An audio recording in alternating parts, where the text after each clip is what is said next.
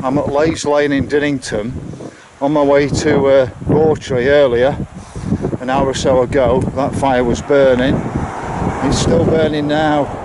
I found out it isn't crop. It's actually a tyre dump at Ranskill. So I don't know if it's been done on purpose, somebody set it light on purpose, or whether they're burning it, but to me it looks a bit illegal, doesn't it? Look at that black smoke.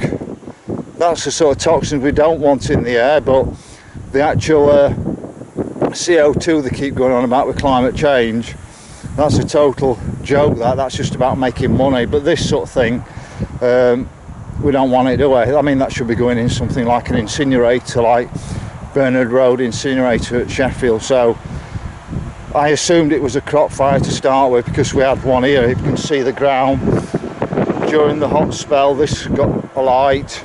I don't believe it's spontaneously lit. I believe this was either sabotaged by kids or by people who've got an agenda over climate change, government type agents. So that's just a quick video on the Tyre fire at Ranskill. Just behind it, if you look, you can see power stations there out at Retford. I don't think you can see the other one, because I think the other one might have been behind there, but that is going to be one of these nuclear power stations, or nuclear fusion type power stations in the future. So that's it, quick video, over and out.